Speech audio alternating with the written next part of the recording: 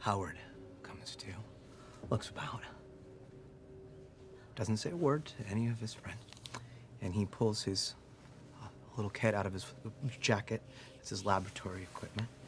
He just sits it on his lap, and he removes a scalpel, and he removes his hat, and he makes a small incision in the top of his own head, about 3 inches or so wide. Parts it with his fingers. Sets it back down. He pulls out a small handsaw with a crank, like a drill. It's got a circular drill bit in it. And he puts it on the top of his skull and just begins to crank. Howard. And crank. Howard. What's he doing? And Is this crank. anything? Howard. No, and of course it's not. You sort of smell that powder, that earthy powder of bone mixed with blood. And then you just hear a...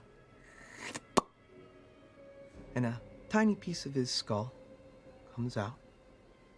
And he puts it inside of his surgery equipment. Blinks his eye. Squeezes his skin back together. It's bleeding pretty good. Puts his hat back on and says,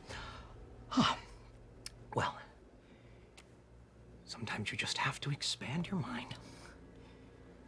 And then he's gonna lose some focus for inspect and analysis and get his first ever point into sense, which is attune, channel, and reveal.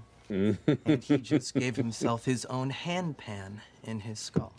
That's fucking cool. That's fucking rad. That was cool. That's a scar. That is. That's a bit of a scar, yeah.